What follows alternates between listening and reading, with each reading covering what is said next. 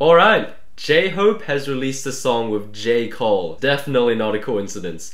But this is fun. I haven't heard a single song from J-Hope or a single song from J. Cole. This is gonna be a new experience, I guess. Oh, that's a gorgeous shot, bro. Hey, don't stare for long, it's a bit creepy. Never mind, it's very wholesome. Every time I burn, it's always for us. Okay.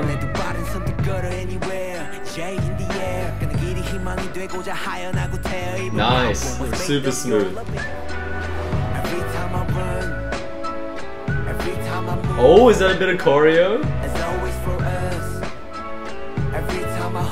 Oh, it's such a chill vibe. Bro, how do they get these places empty, bro? That is my question.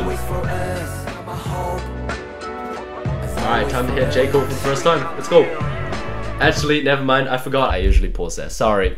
You're gonna have to skip ahead if you want to hear J. Cole. I guess I just have to make this quick.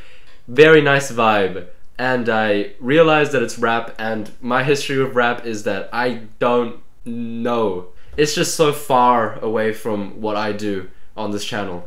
But from what I can say, it's definitely more chill rap. It's definitely more sort of Rose Boy, Pow Fu kind of vibes. If you get that, I know that this is sort of like a different audience that I'm talking to here. Yeah, the production is very simple. Really nice whistle beat. And this music video is less K-pop and more just normal pop music, right? It feels like an underground rap music video, which is very interesting. There's no flashy colors, fancy CGI. It's very chill. Oh? Okay, he sounds exactly like how I thought he would sound. Yo, did they not film together?